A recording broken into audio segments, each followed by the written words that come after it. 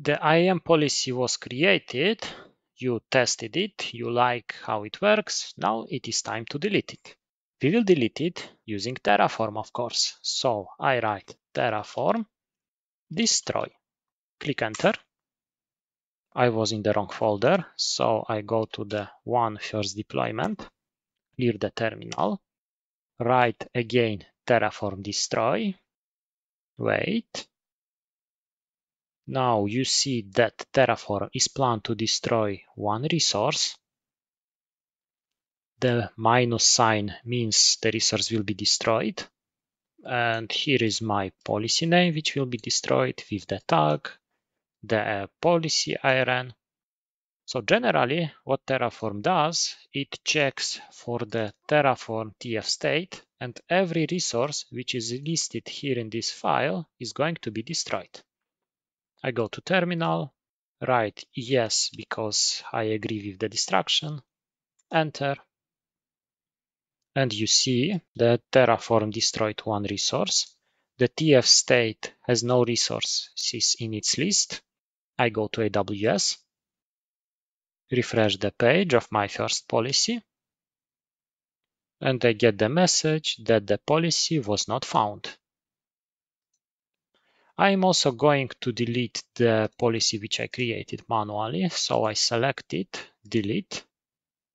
I must write the name, but I'm lazy, I will just copy and paste it. The policy was deleted, I refresh the page, and if I check for filter by type, I cannot even select customer managed because I don't have a policy created and managed by me. Let's also clean your Terraform temporary files.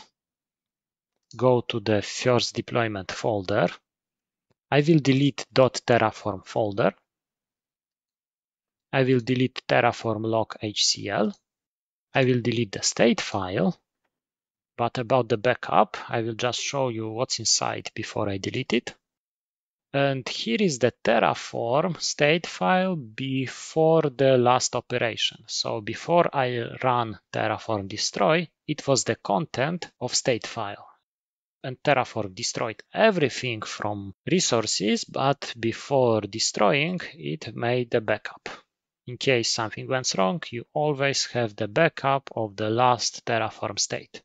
I don't need the backup anymore, so I'm going to delete it. The first deployment folder just contains two files, main TF and providers TF.